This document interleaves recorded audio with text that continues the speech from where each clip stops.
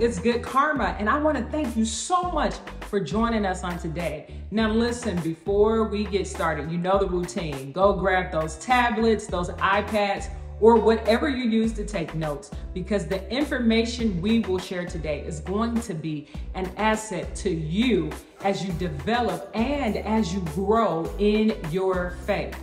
And today, guess what? We're starting a new series entitled Only the Young. Yes, you heard it correctly, Only the Young.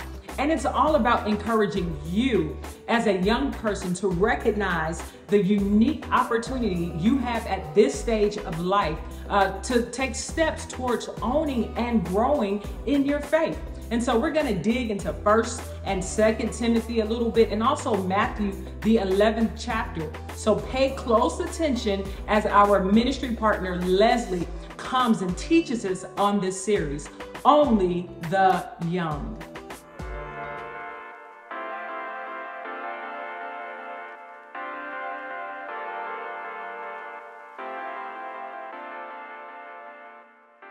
Agree or disagree?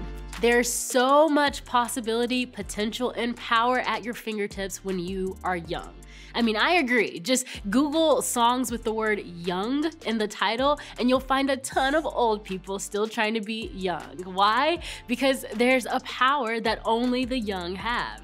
It might not always feel like this, but the truth is, younger people are often some of the most influential people around. Just think about the power that only the young people in society have. Like, speaking of music, teenagers and young adults influence what music and movies top the charts and win awards. On top of that, consider this: your generation spends up to $143 billion in a year, which means that you have a massive influence on what companies are creating, marketing, and selling as products. Also, it was people close to your age participating in sit-ins during the civil rights movement of the 1960s, and teenagers are advocating to end gun violence in schools today.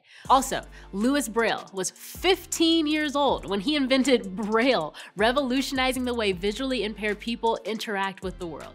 Okay, so you probably get the point. This phase of life you're in comes with endless possibilities. You have so much power to influence the way that the world works, to invent tools that make life better for other people, and to fight for change in the areas where you see injustice happening.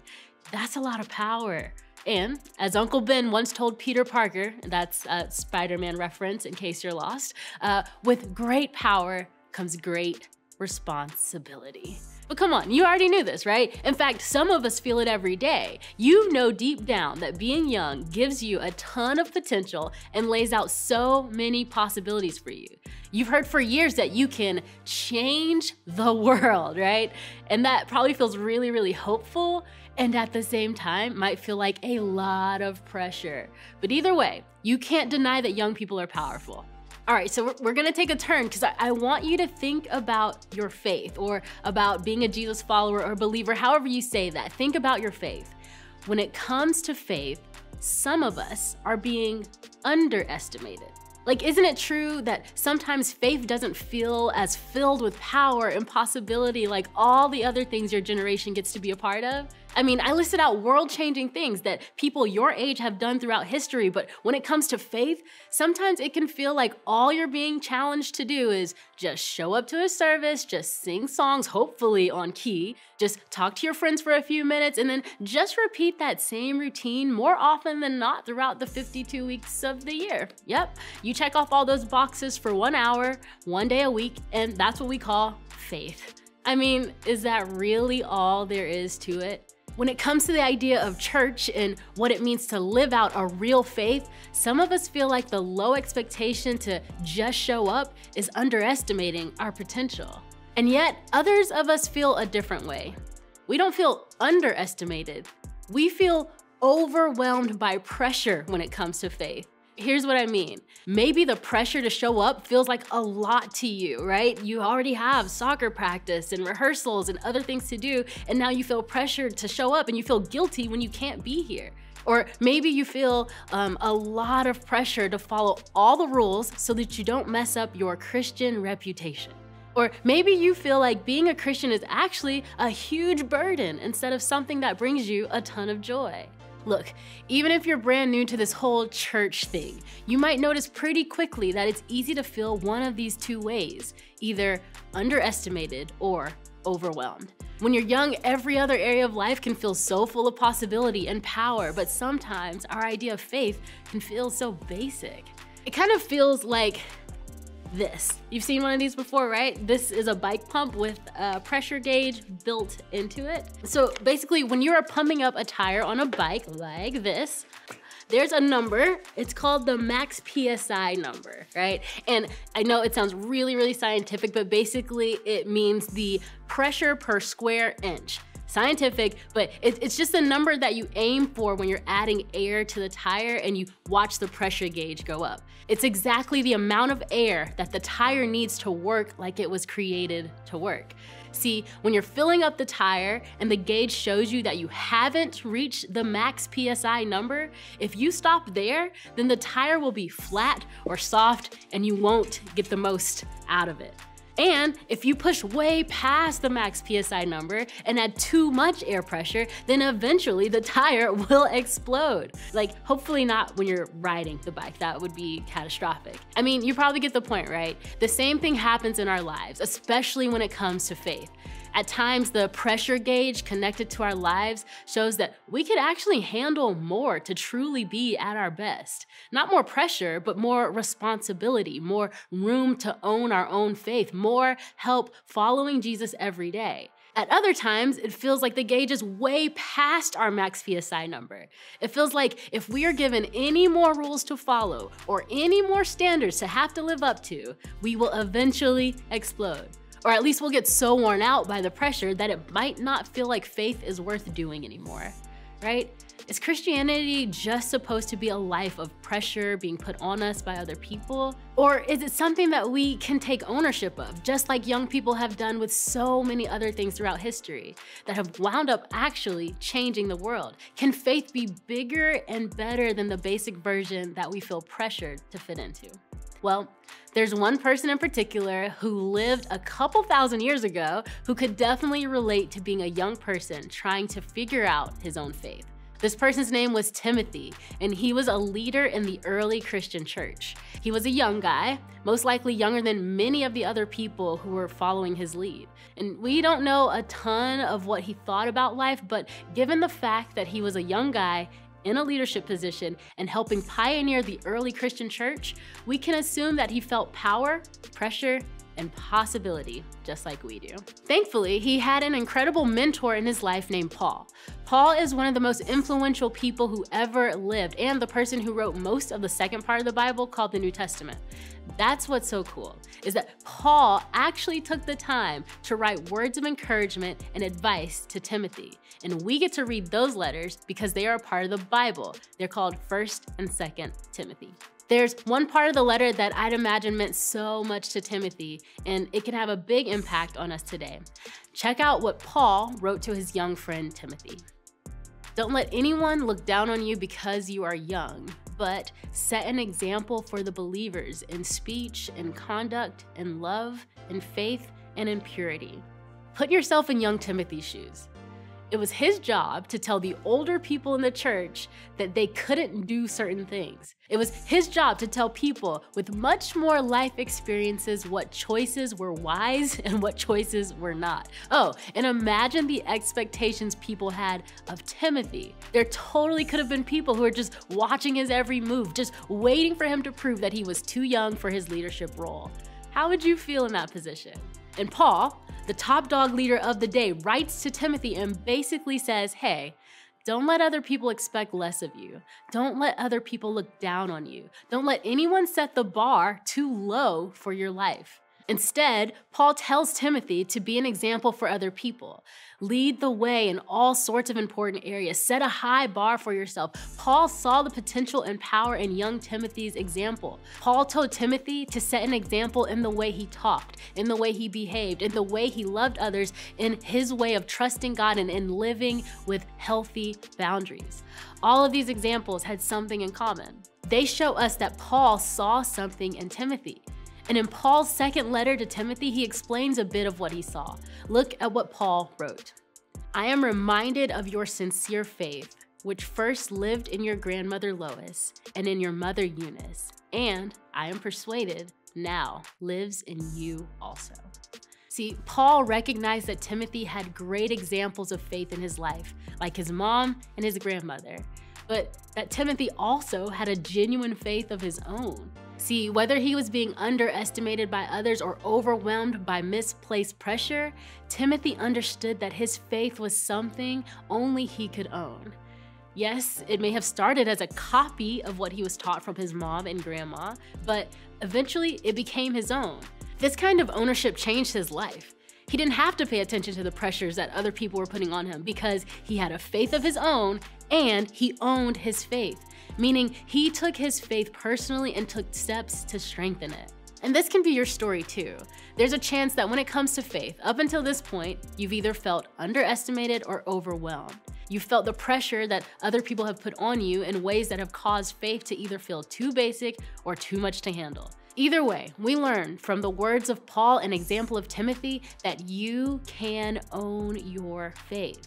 You aren't meant to let the pressure nor the lack of expectation from other people define the way you relate to God. Just like when young people don't wait for permission to change the world, you don't have to wait for permission to make your faith your own.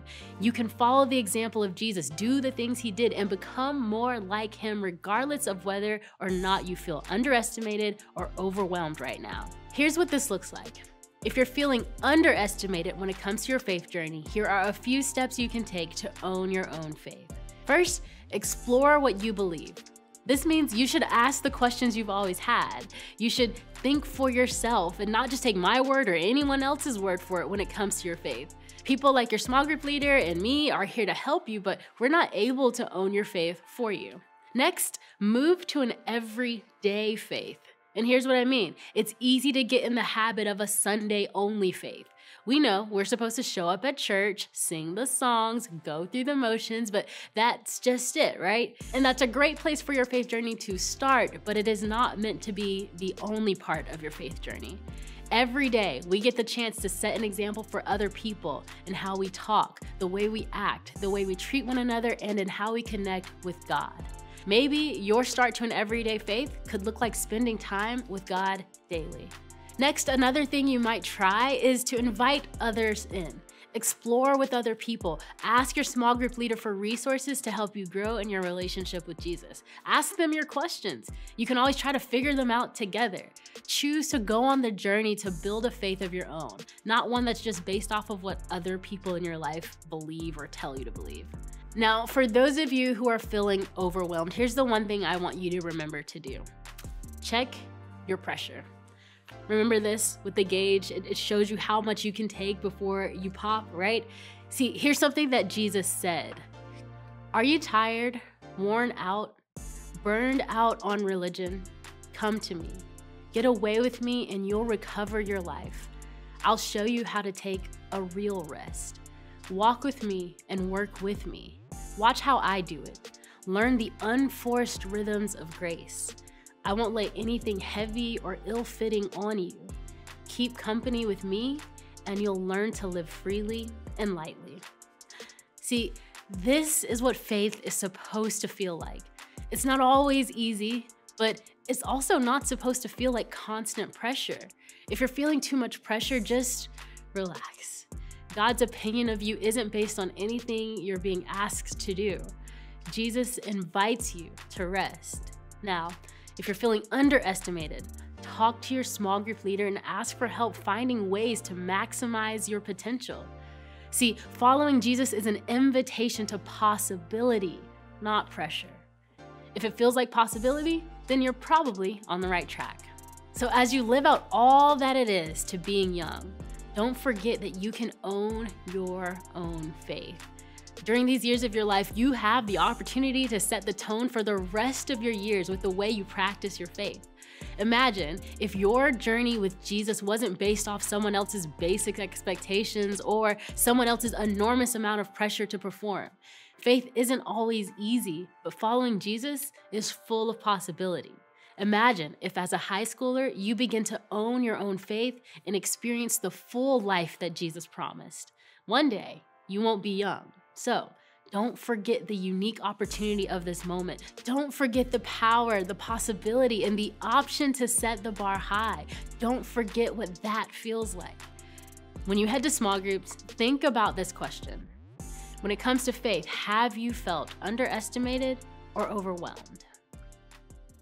Well, listen, it's Good Karma again. I want to thank you for hanging with us on today, and hopefully you were encouraged and are now motivated to use this time in your life to personally build your faith or own your faith, as Leslie mentioned. It is our goal to help you along this journey and also provide you with resources that you can use. And so with that being said, I encourage you to add the Only the Young plan on the Bible app and spend the next 21 days retreating and communing with God, and allow His word to speak life to you and fuel your faith. But before we go, let's take a moment to pray. Lord God, we thank you just for this opportunity that we've come together, God, to grow in your word. I thank you, God, for the word that has come to empower our young people, God, how they can really own their own faith, even in their youth, Lord. I thank you that as the scripture said, let no man despise thy youth. Let no man look down on them because they are young. I thank you, God, that they would take opportunities even in their youth while they don't have as many distractions as perhaps an adult does with working a full-time job, spouses and kids and all those other things to worry about. Thank you, God, that they would utilize this time, God, to spend with you, to get to know you, even those hard questions that they may have concerning their faith. I thank you, God, that as they spend time in your word, I also thank you that you would connect them, God, with people in their life that can help them develop in their walk with you, that can help lead them and guide them in the right direction, whether it be a mentor, whether it be a Sunday school teacher, a youth leader, God, a teacher, a coach, God. We thank you, God, for positive influences in the lives of our young people that will encourage them in their walk with you. But God, I thank you, God, that you would just always allow them to have an encounter with you where they know that you are real, they know that you're on their side, and they know that you're rooting for them, Lord. We give your name all honor and glory because you are worthy. In Jesus' name we pray, amen.